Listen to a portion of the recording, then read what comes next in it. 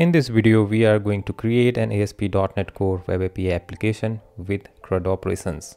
I am using .NET 9, Dapper and Postgres as a database. And I am running the Postgres instance in the Docker. For this tutorial, I am using .NET CLI and VS Code so everyone can follow the tutorial irrespective of the operating system. You can find the source code on my GitHub repo. Link is available in the description box. First and foremost, let's create a new project. Open the terminal and change your directory to the desired location. Now, follow these commands to create the project. With this command, a new solution file named Dapper Progress Demo is created in a directory with the same name. Now, we will visit to this directory with the command cd Dapper Postgres Demo, and this command creates a new web API project named Dapper Postgres Demo.api. Use controllers flag sets this project as a controller APIs. Otherwise, this project will be created as a minimal APIs.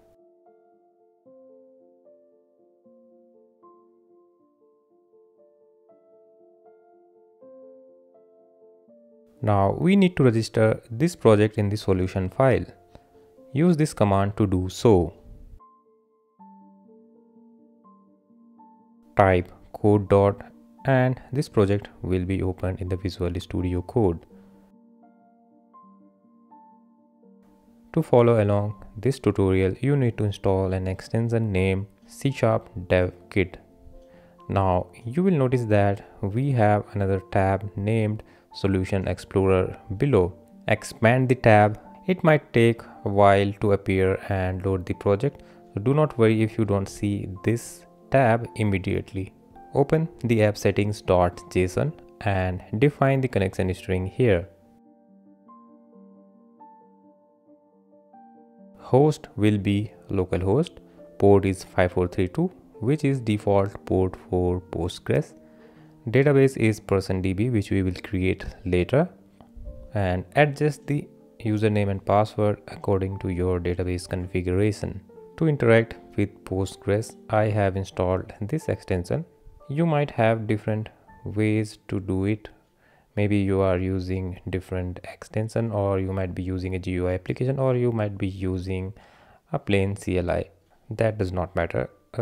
This step might be different for you. First, I'm going to open its terminal and create a database named %db.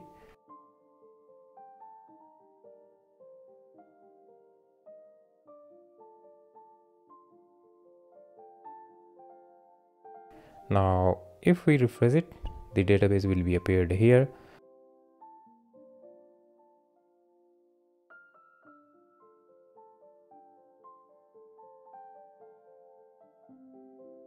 Now we will write a query to create a table.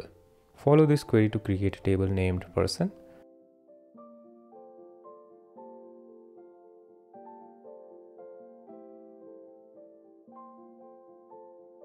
Our database related stuff is done. I personally use light mode, but for tutorials I prefer dark mode, which is more suitable for the tutorials. And I forgot to switch the dark mode, which I'm going to do now. So you will be seeing dark mode for the rest of the tutorial. Now create a new folder and name it models. In this folder, create a new class named person. Add the properties ID, name and email to it.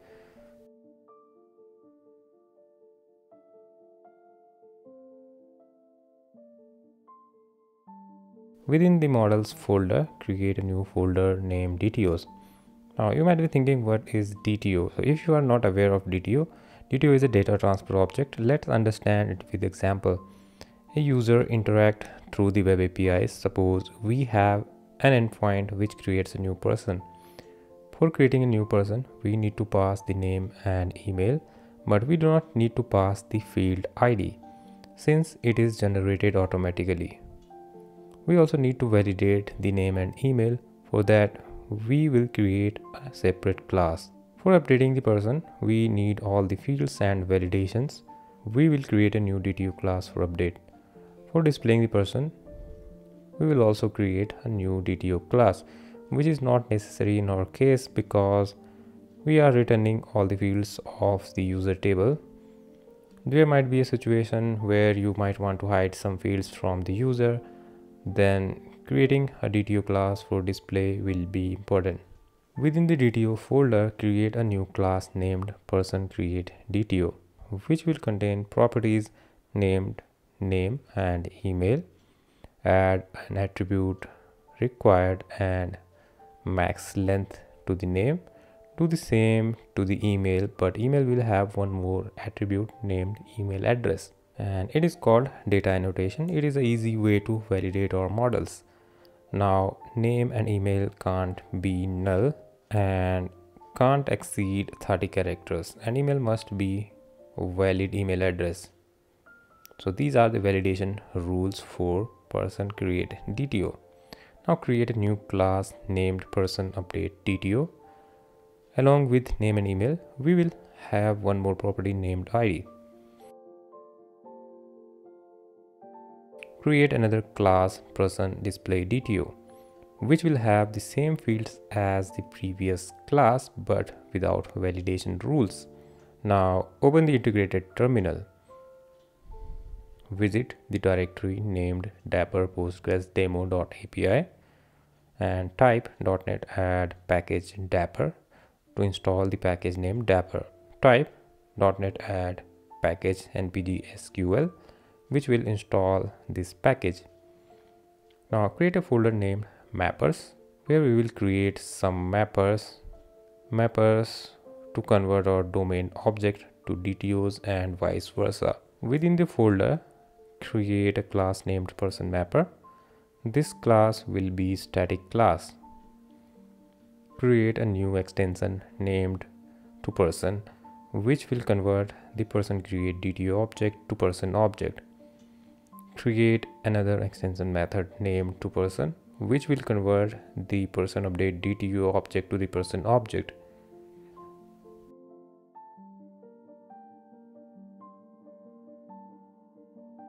Create another extension method named toPersonDisplay, which will convert the person object to the person display object. Create a folder named repositories. Within a repositories folder, create a new interface named iPersonRepository and add the following method definition for it. These are the methods to create a person, update a person, delete a person, get all the person records, and get person by ID. Since all the methods are async, so I am appending a term async to each method, which is a basic naming convention for the async methods. Now create a new class named personRepository to the repositories folder.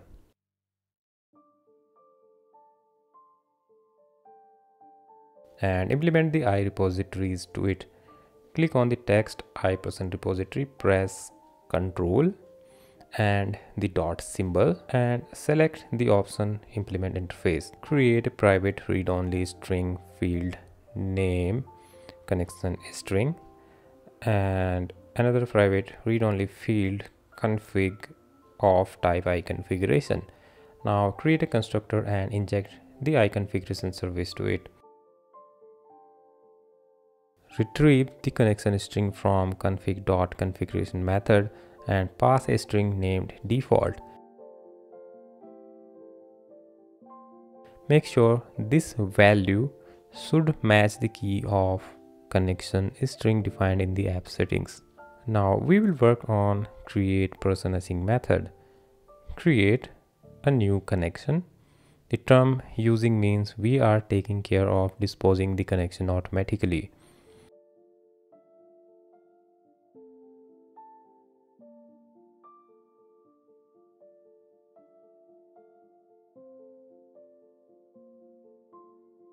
In this line, we are inserting a record and fetching the newly created ID from the database.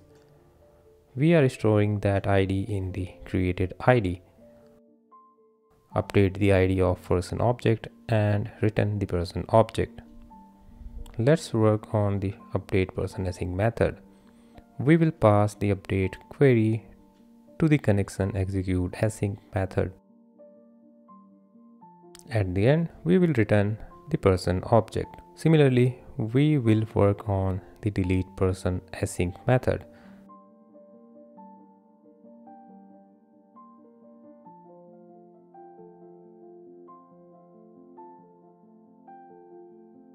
Now let's work on get all person async.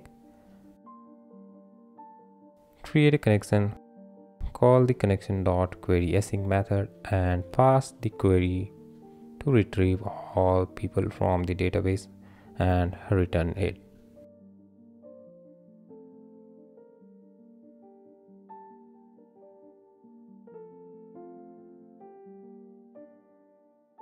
Similarly, we can retrieve the single person by ID.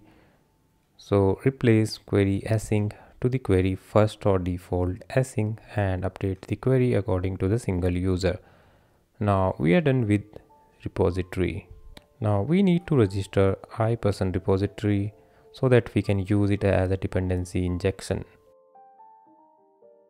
Create a new API controller named people controller. Through the constructor injection, inject the iPerson repository.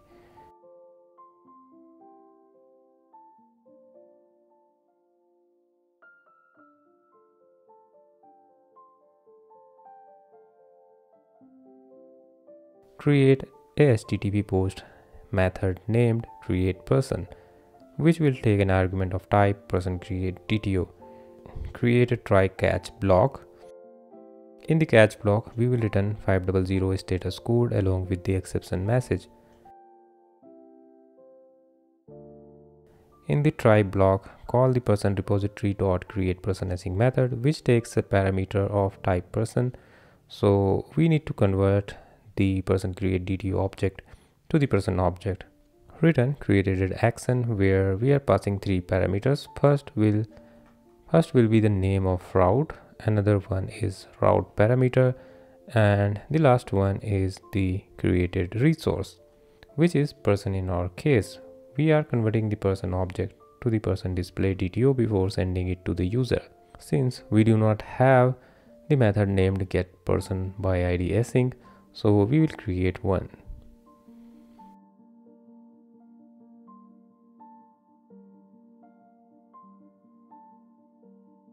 Which takes an argument named ID of the integer type.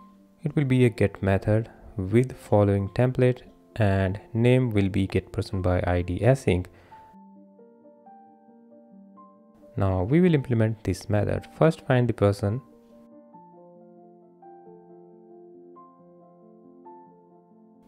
If person is null, then return not found along with the message,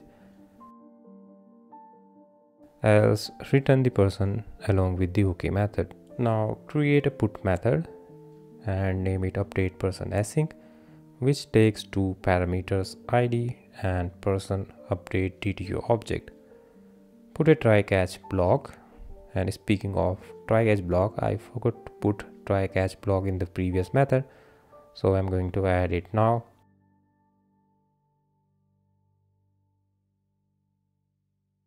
And catch block will be same in all the methods. If ID in the route and in the object does not match, we return the bad request. Now we will find the existing person with the given ID. If existing person is null, return the not found.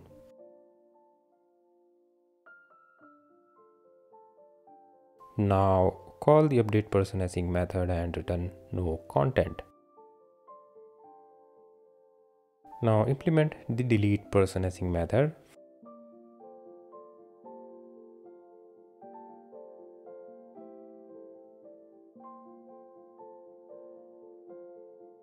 Find the existing person with the given ID.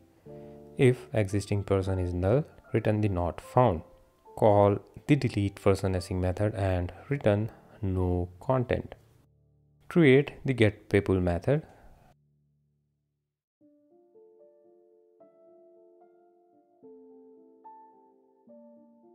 call the getPeopleAsync method and store it in the people variable.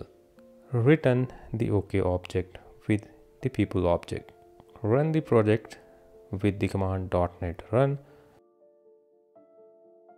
Our application is listening at this URL and port. Open the Postman or any HTTP client like Insomnia or whatever you like. Enter the following endpoint. Right now we do not have any records, so we are getting the empty array. So we are going to create a new record. So create the new post request with the following body.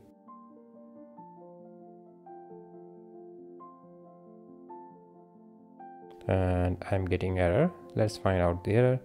It should be created at root instead of created at action.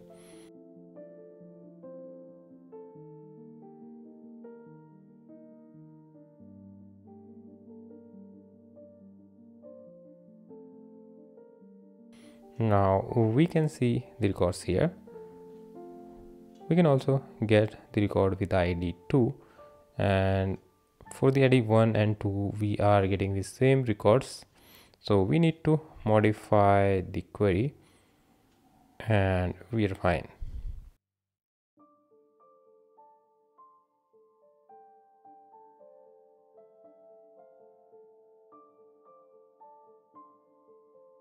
Now let's try to update the record and test various conditions like ID mismatch or not found.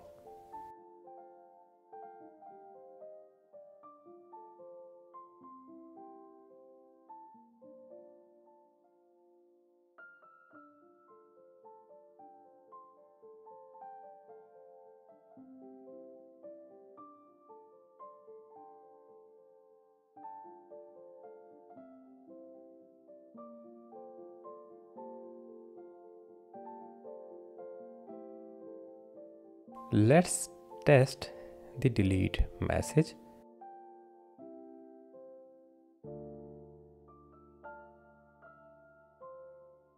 I have noticed that we are not able to delete any record.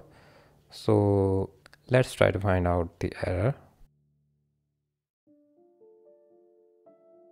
And here in the repository, we have this query which is problematic. So we are going to update this query. These queries were written by AI Copilot and which were wrong, and I did not notice it at that time. That's the problem with AI in few occasions, and that's fine. Okay, now let's test this again.